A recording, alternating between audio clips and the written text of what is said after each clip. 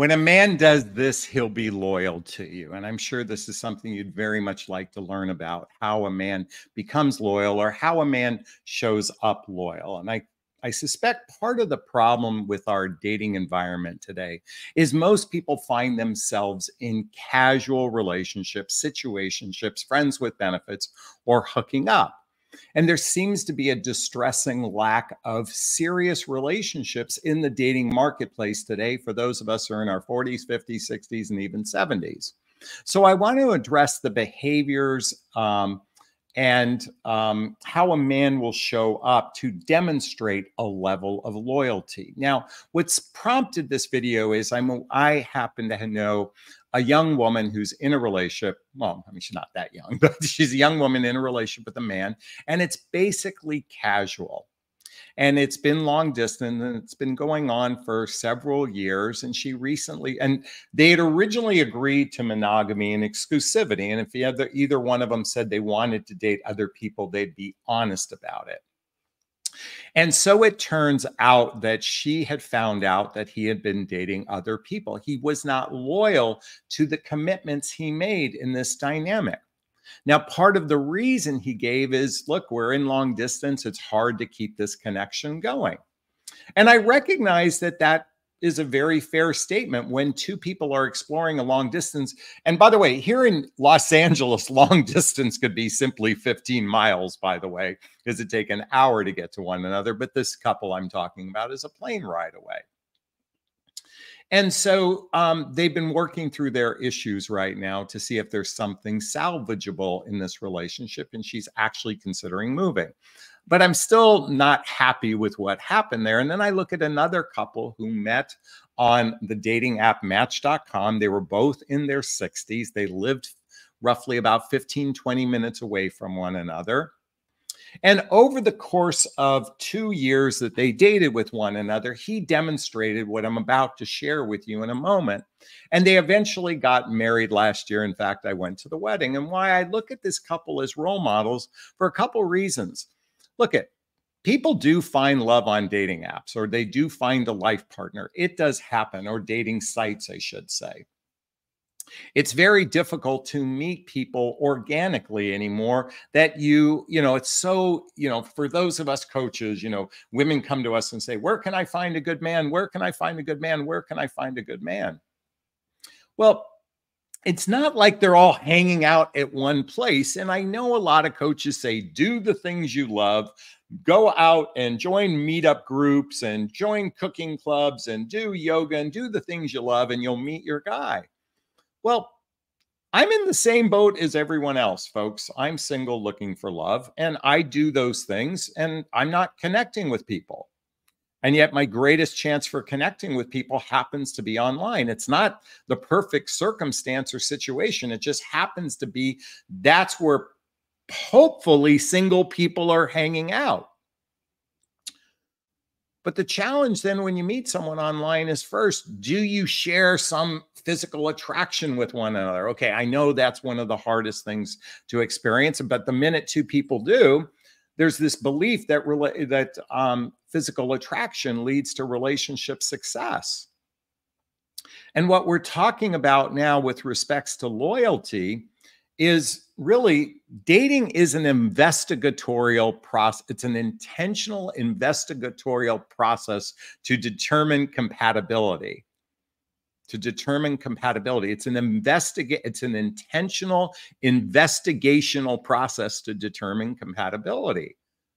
See, most of us just think if we're entertained enough, we're going to be with the right person. But we've observed in the world that love in and of itself does not really equal relationship success. And yet what I'm about to share, and I'm going to get to it right now, will demonstrate a sense of what it looks like to experience a man or woman who will be loyal in the relationship.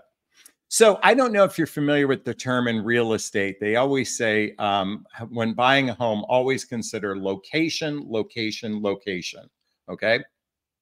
Well, in the dating marketplace, you have to be focused, or at least this is my invitation for everyone, is to focus on character, character, and character. Character is about being an emotional grown-up. Let me repeat that. Character is about being an emotional grown-up. In other words, and one of the significant elements of emotional maturity for those who are single for looking for love is determining what is their motive for being in the dating marketplace. What is their motive? Do they have a short-term motive, or do they have a long-term motive? Do they have a short-term motive, or do they have a long-term motive? You see, a lot of people right now are gun shy, men and women alike. I know so many women are afraid to dive all in with someone that they barely know, because it's rather scary if they have that character. Let me just say this. Most human beings are good people, okay? Most men are good people. Most women are good people. They might be flawed, okay? They might have weak emotional maturity. They might have weak relationship skills. But for the most part, most people are good people. But I think it's really important to recognize in yourself, what is your motive? Do you have a short-term motive? Do you have a long-term motive? And what does that long-term what does that motive look like for you? And we can talk about that. That's what I help women in my private coaching. And if you need some support with that, there's a link below to schedule a discovery call with me to see if working with a coach is right for you. Okay, so how does a man show up loyal? First off, his actions consistently match their words. I know you've heard this before. I'm repeating myself over and over and over again. But if he says he's going to call, he calls. If he says he's going to pick you up for a date, he's going to pick you up for a date. He's consistent with his words. Now, look, we all have a capacity to,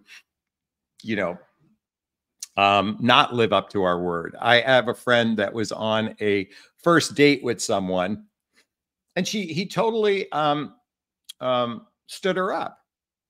And she was waiting there for about 45 minutes, and she was getting ready to leave the restaurant.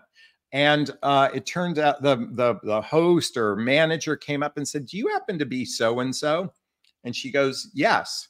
"Well, you won't believe this. Your date was in a car accident, and it was pretty bad. And his sister called our restaurant because he wanted to make sure he knew, to know that, he didn't stand you up." Turns out he'd broken his leg in the car accident. Now, those are exceptional types of situations, but he went out of his way to make sure that his sister, who is, he called the restaurant to take care of that. That demonstrates character, because he sounds like a man who wants to be consistent with his words.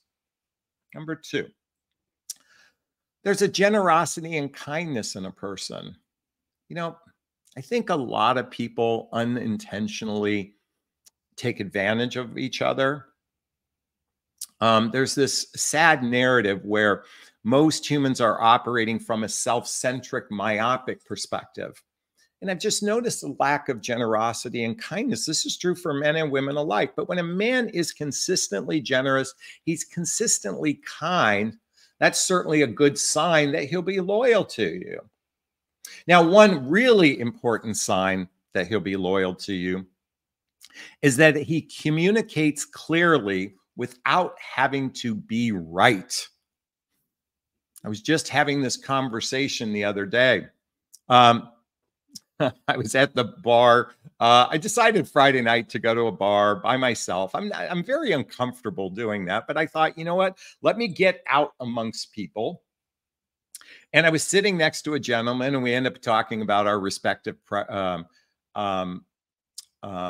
professions. And he was talking to me about he's in a relationship with a woman who consistently wants to be right, doesn't hear his point of view. And I've noticed this, men do this exact same thing. When they're communicating something, they don't listen to your point of view. They don't acknowledge your point of view. They don't validate your point of view. And most importantly, your point of view is true for you. When a person wants to come at it from "I'm right, you're wrong," it's not a good sign that they'll be loyal to you. Now, certainly there are alpha males out there that operate from that perspective. I'm right and you're wrong. And while they might appear to be loyal to you, it comes from a place of control. Just remember, It might be really attractive to be with a man who's in control, okay, that leads the process. You just sit in your feminine energy and just let him lead the process. But just remember, that invites controlling behavior. That invites behavior that I'm right, you're wrong. And maybe because I pay all the bills, you just have to subjugate yourself to me.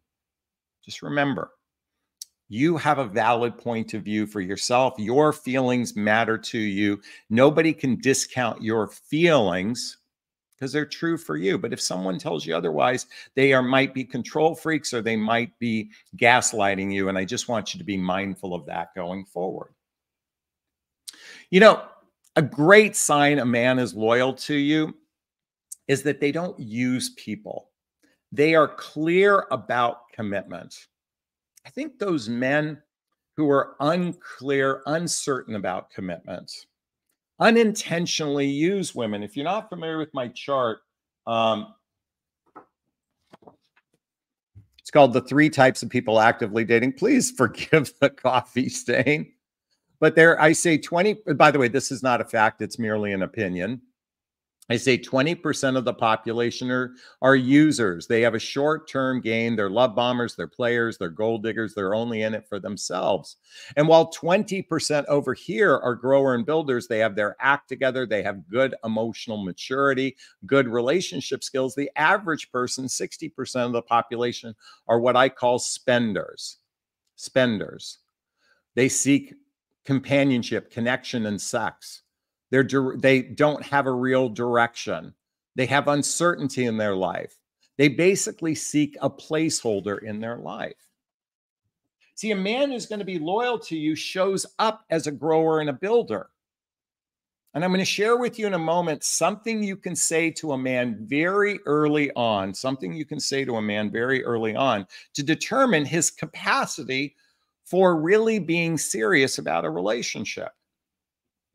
Now, I said earlier, a man who's going to be loyal to you, he shows up with his act together, both emotionally and physically. He's got self-control. He doesn't chase sex. He doesn't have, he doesn't have drug addictions or alcohol or partying. See, a lot of people are self-medicating because they're hurting on the inside. They're self-medicating through drugs, through alcohol, through actually online dating is a form of self-medication because of this access to so many different people. We are observing that many human beings are self-medicating through the serial dating process. And by the way, now it's just the dopamine hit of the swipe. And can I be candid with you all?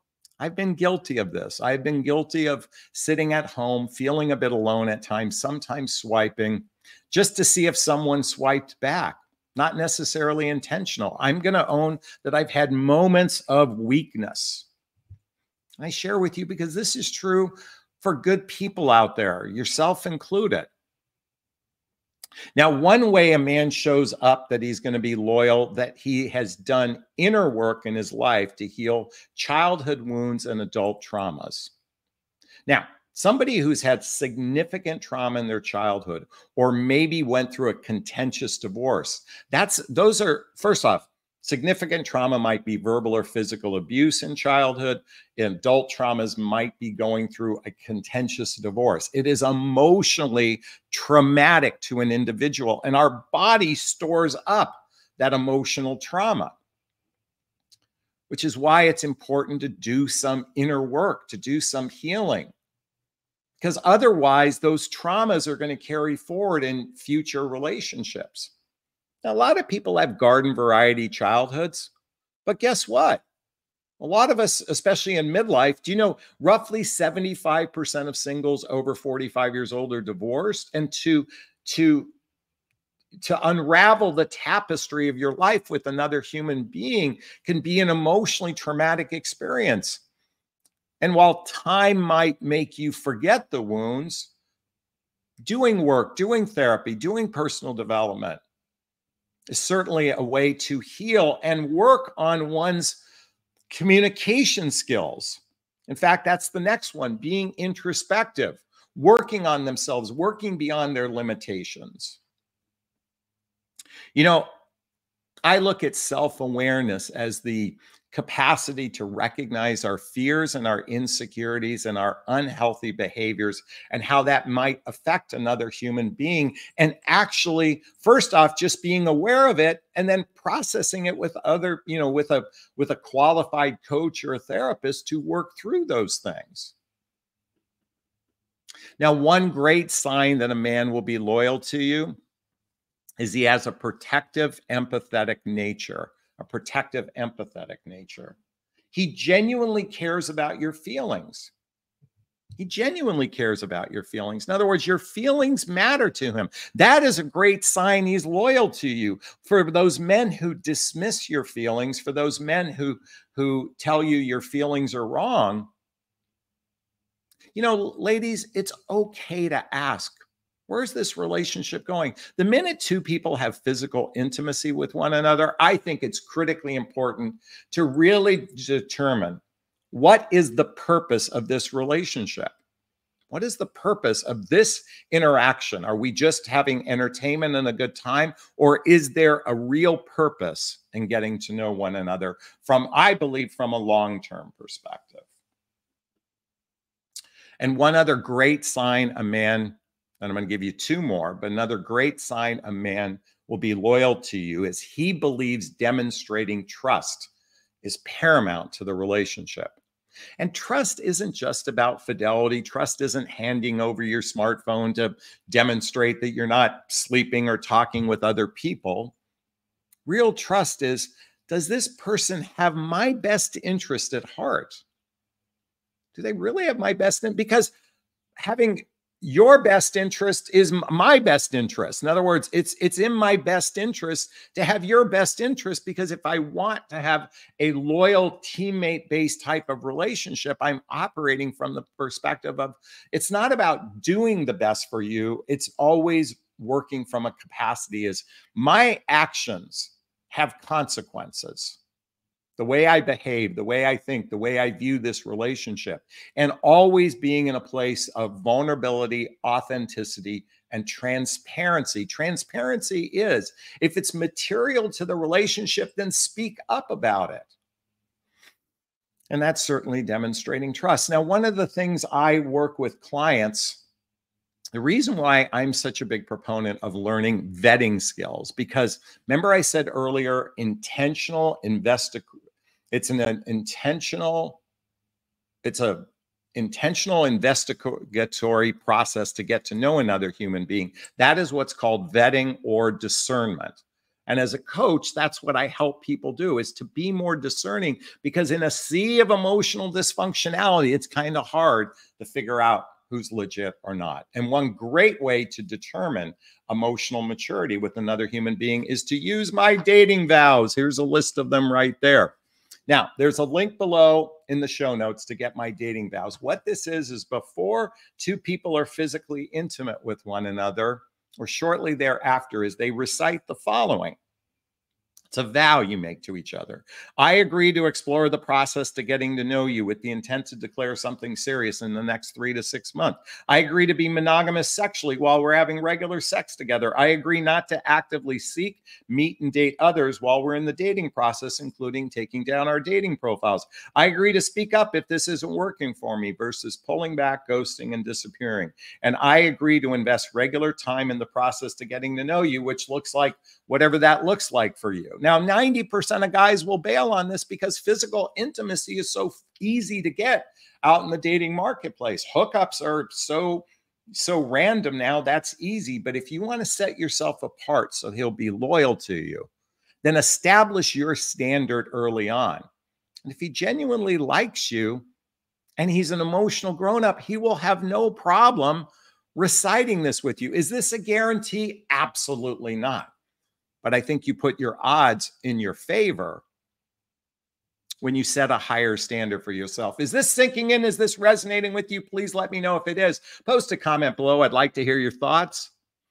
As always, if you find value in my videos, please hit that like button. Please share this video. Please subscribe to my channel and hit that notification bell so you can be notified of new videos. And if you want to connect with me directly, in the show notes, schedule a discovery call with me, join my group called Midlife Love Mastery, get my dating vows, follow me on Instagram, get the books I recommend listed below. And I'm going to sign off this video as I always do. First, I've given myself a big, gigantic Jonathan Bear hug. I'm going to reach into the camera and give you a hug of love if that's okay. I'm going to ask you to turn to someone, a pet, a teddy bear, a pillow. Give it or them a hug of love, because hugs are a great source of love. And let's face it, we could all use more love in our lives. Thanks a bunch. Bye-bye now. Bye-bye.